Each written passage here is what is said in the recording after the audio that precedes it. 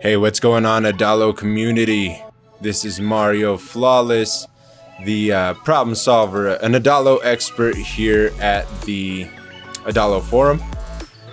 And today's request, we're just gonna jump right in. We're gonna create a continuous audio player.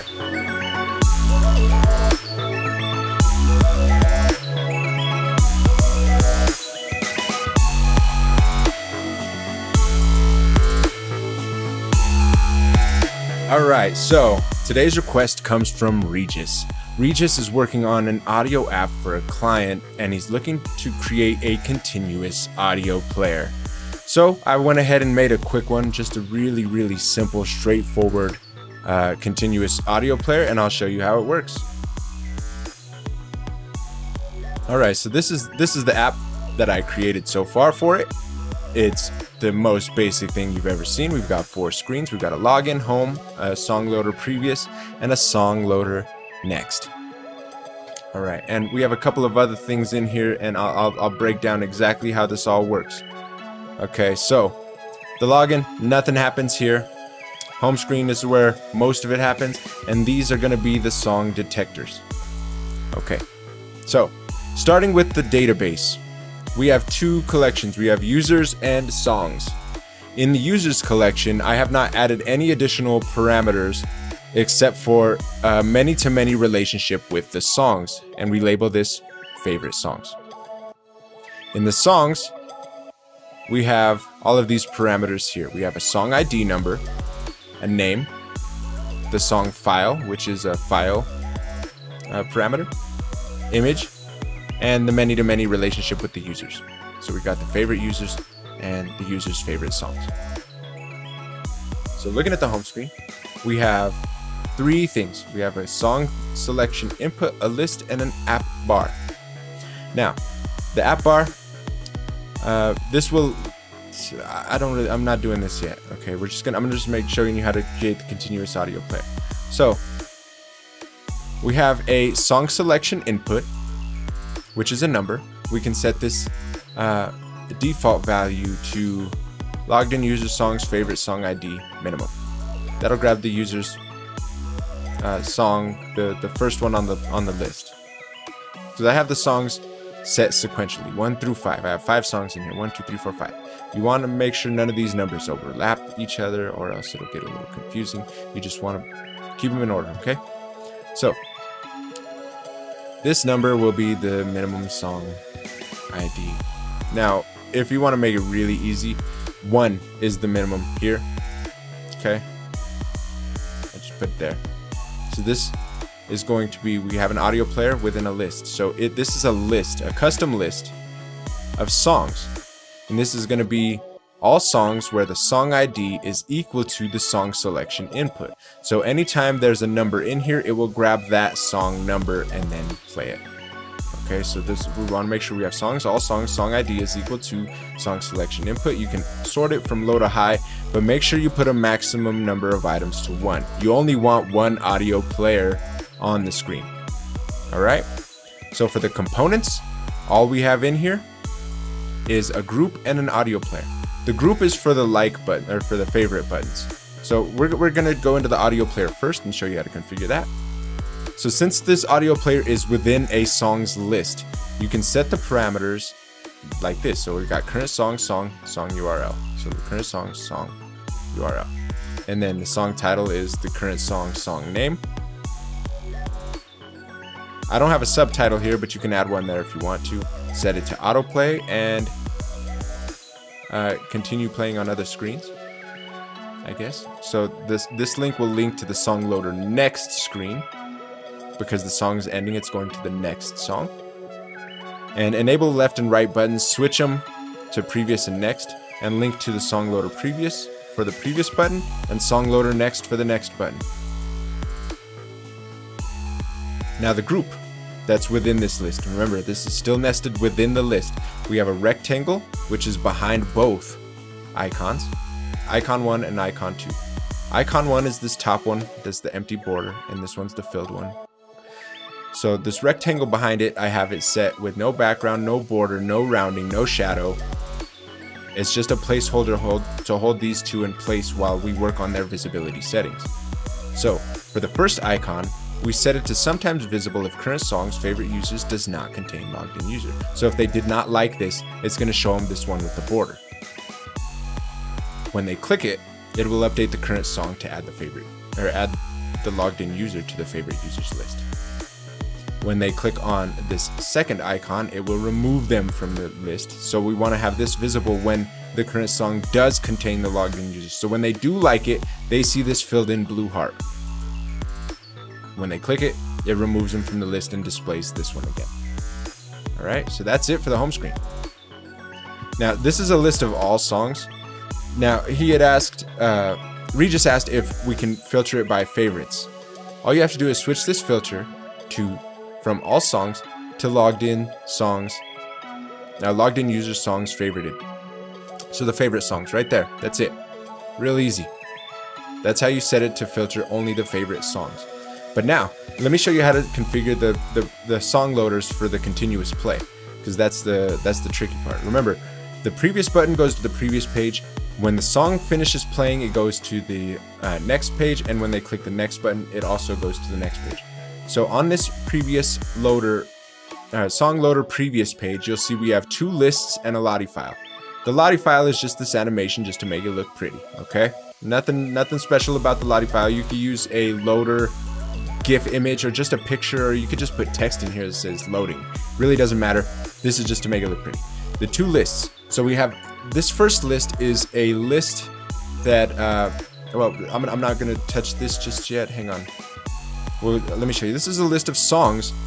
So if they click the previous button, this is a list of all songs where the song ID is greater than the song ID. So this is actually going to grab, so if they're on song number 1, this is going to grab song 2, 3, 4, 5. It grabs all of them, but we want to sort it from high to low with a maximum of 1. So what this is now going to do is when they click the previous button, if they're on song number 1, we want to have this go to song number 5.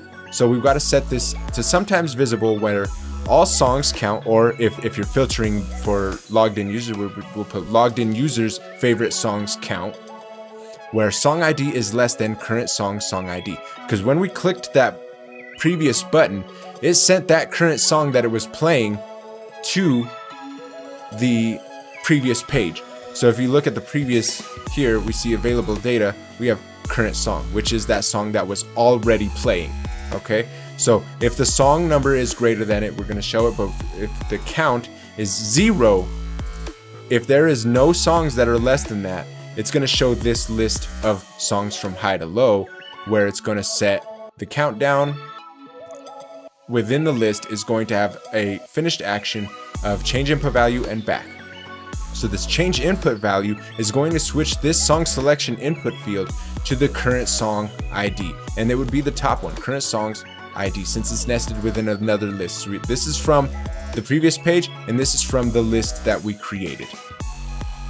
Okay, so we're going to put current song ID here, and when it goes back, it's now going to have the new song, or the previous song loaded in here. Now remember, this is going to load song number 5. This is only going to be here if the count is equal to 0. Remember, if there's no songs before 1, it's going to load this one. But since there will be, like if they're on song number 2, 3, 4, or 5, there will be a song below that. So we create the second countdown that's visible if the count is not equal to 0.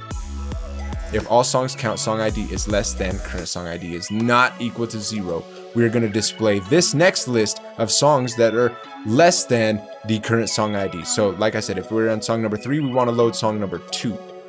Okay, so we're going to sort this from high to low, because we don't want it to go from 3 to 1 to 2 to 3 to 4 to 5. We want to go to 3, 2, 1, and then back to 5. So we sort it from high to low with a maximum of 1.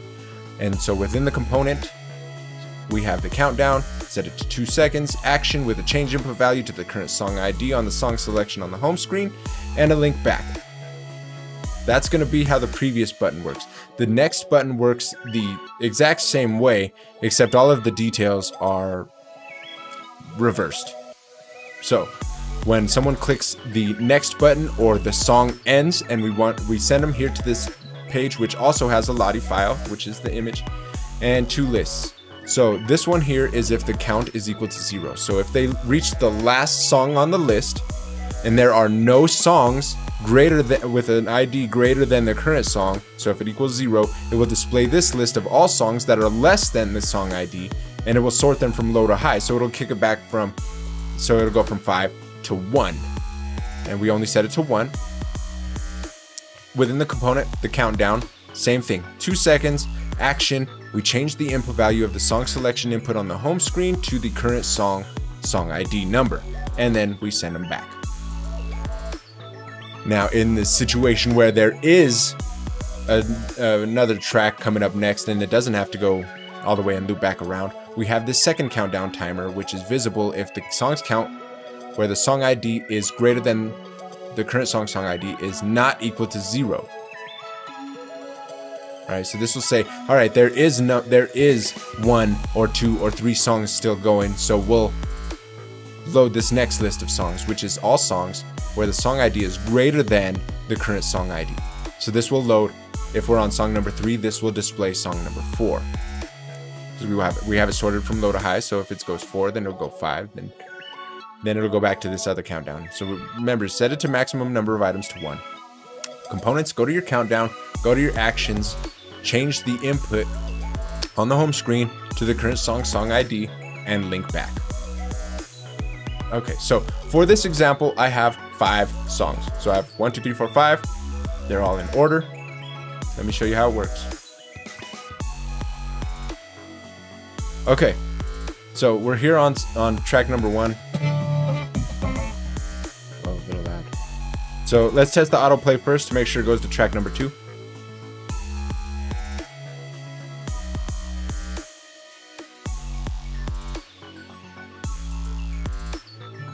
Beautiful.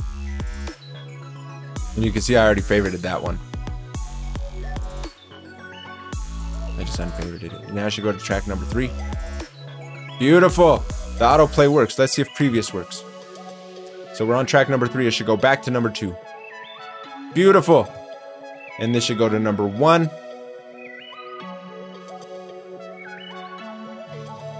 Yeah.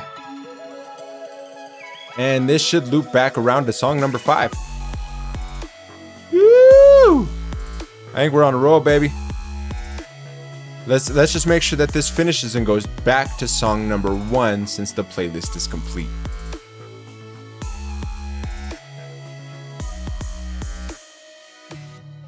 And there it is, folks. You got your continuous audio player. Alright, so remember, it's real easy to do. Just to switch it into your favorites songs, just by setting this, instead of songs, all songs, you switch this to logged in user songs. And then also, if you do it this with your favorite songs, you want to make sure that you switch all of these lists. So all 4 of these lists on the countdowns, you want to set that from all songs to logged in user songs, favorited users. If you have any questions, feel free to reach out to me or visit our website at www.templar.design.